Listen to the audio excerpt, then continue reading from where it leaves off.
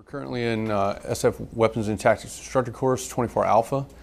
We just moved out of Phase 1, which was Basic Weapons Employment, and we're now in Phase 2, which is Integrated Fires and Maneuvers. What we're trying to do in this particular phase is teach them essentially how to use and navigate that doctrine that our sister services have, and then turn that into shaping and molding Air Force doctrine for the future.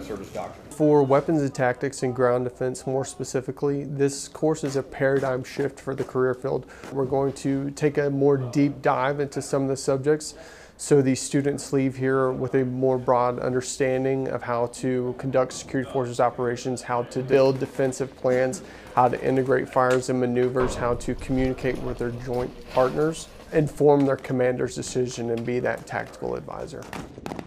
This course in particular is probably the toughest course that defenders are going to go through. We challenge them mentally, physically.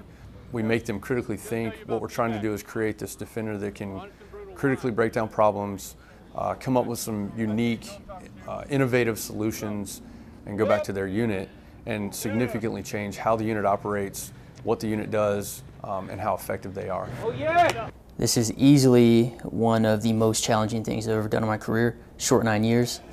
But being able to truly become a subject matter expert in what the expectation is of us at this very low level as squad leaders, fire team leaders, what have you, right, as NCOs, what is charged for us to know and disseminate down to the masses, right, the warfighter at the level, it's a hard charge. So we have to understand and know how to implement the weapon systems, know what specific munitions or effects that we need in order to get the desired outcome.